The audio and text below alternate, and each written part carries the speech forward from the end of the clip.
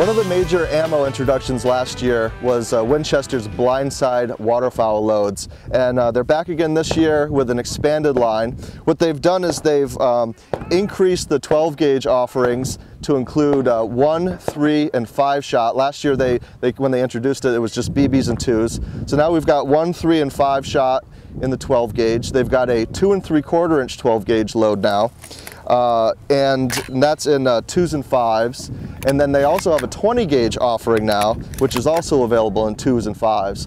All the 12 gauge loads will see the same velocity, about 1,400 feet per second, and the 12 gauge or the 20 gauge offering, excuse me, will be coming in around 1,300 feet per second.